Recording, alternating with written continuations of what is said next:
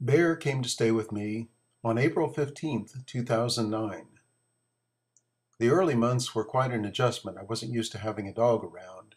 I did take these still images when I take him to the tennis court or to play in a field that's adjacent to the complex where I live. We go walking around the block quite regularly. Sometimes we'll go to a park or other activities. Bear adapted to living here fairly quickly. It took a while, though, for him to get used to his brother and sister here, Spooky and Snapple, my two cats. We play with the tennis ball quite a bit, and when I'd work at home, Bear would always try to join me. And of course, going to the pool was almost impossible. He loved it a lot more than I did.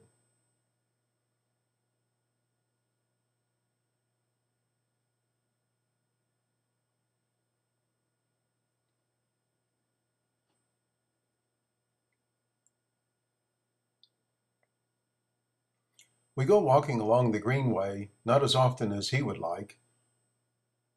He loves to get in the stream. It's Indian Creek.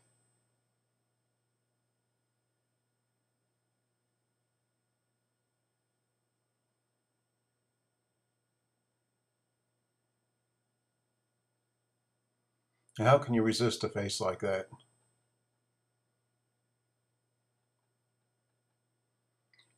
After a few months, though, it seemed that the cats and the dog adapted to each other quite fine.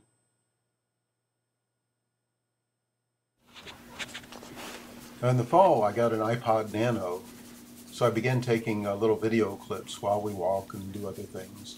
That's what's shown in the rest of this video segment. Walking around the block, Bear always finds something to eat.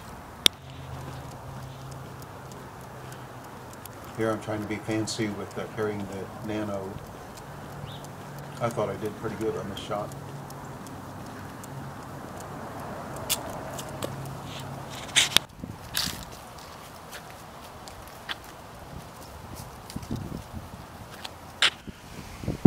That bear just loves running down this hill.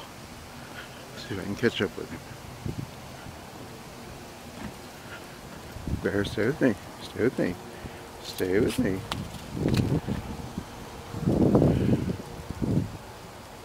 Okay, you wanna go? Go.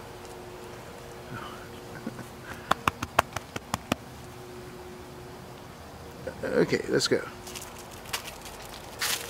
The neighbors often ask me why I don't walk him on a leash, as indeed we have leash laws. But in general, I've found the bear does a whole lot better being off of the leash than on it. He seems to have a problem around strangers with barking and occasionally trying to snap at Here, bear.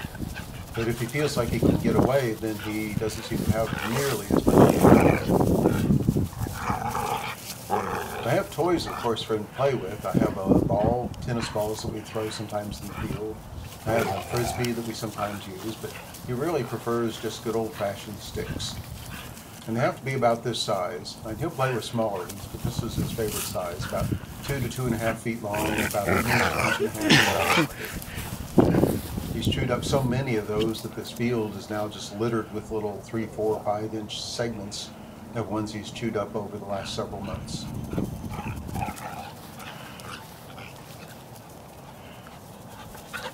Sometimes I think he treats them like they're a snake or something that he's trying to kill, because he'll throw them around and bite on them. Other times he wants me to grab them and pull them, and him try to pull them away from me. He usually wins, of course.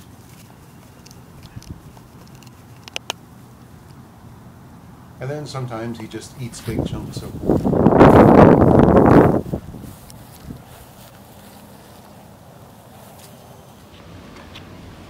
I take him to visit my studio at the Flying Monkey Art Center on occasion. Usually I try to do it when no one's around. I have to keep him pinned up in my studio. When strangers see him, they come up and want to pet him through the fence, but he usually barks and gets angry. With some people, though, he'll just instantly let them pet him with no problem. But that's one little problem area that we work on but haven't gotten over yet.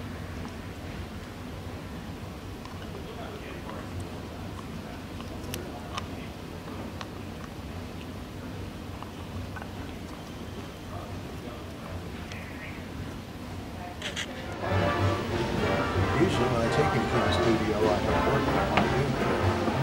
And I know he just wants to get out because he wants to stay in the apartment townhouse by himself every day. It's very hard to get work done when he's there with him.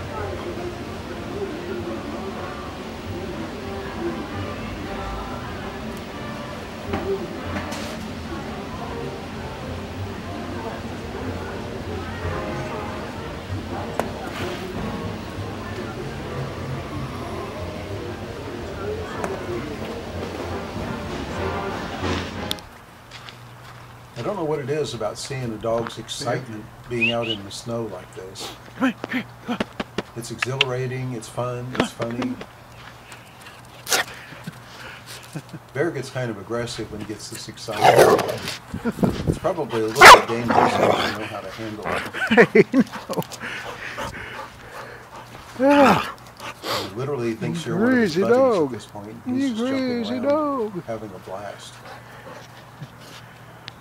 We don't get a whole lot Bear of snow loving here, the snow. enough that he gets excited. I tried to get footage of him rolling in the snow, but of course I missed it. By the time I had the camera ready, he was finished with the rolling and ready to run. The snow didn't accumulate as much in the field over here, but he still had a blast just chasing sticks in the snow.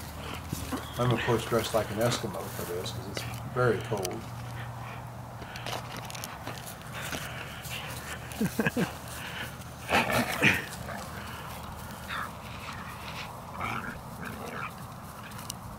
He'll play keep away with the sticks for a while, but eventually he'll let me get a hold of it and get it away from him so I can throw it and he can chase it. I know he does it on purpose, even though he pretends like he was not going to let me get it.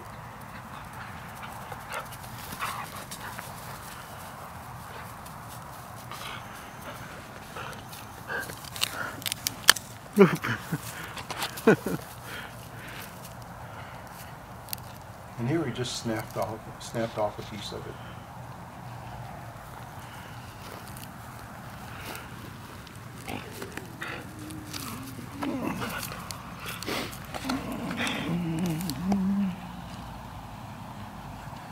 Now he's always aware of what's going on around us. Sometimes I'm amazed.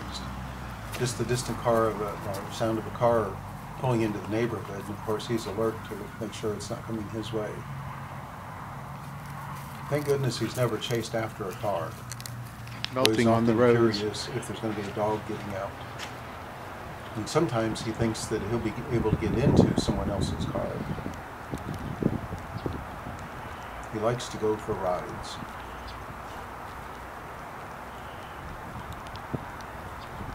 Yeah, I'm trying to shoot a little footage of Bear while he's sniffing at the snow. Come on, Bear, come on. Now he comes over and jumps on me.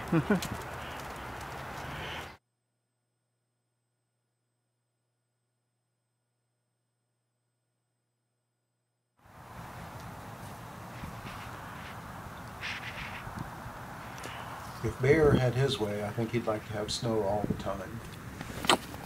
He seems to like the cold, and he certainly loves the snow.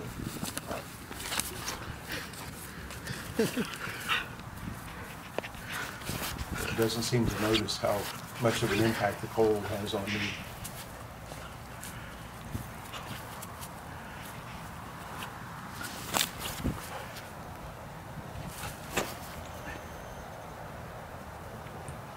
Well, this final shot coming up here was taken, of course, after all the snow was melted and it started warming up.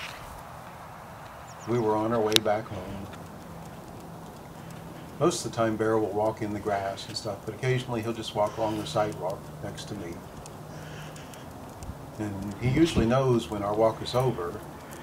As you can see, he just goes right up to the door. He needs no prompting from me, and he just waits until I open it.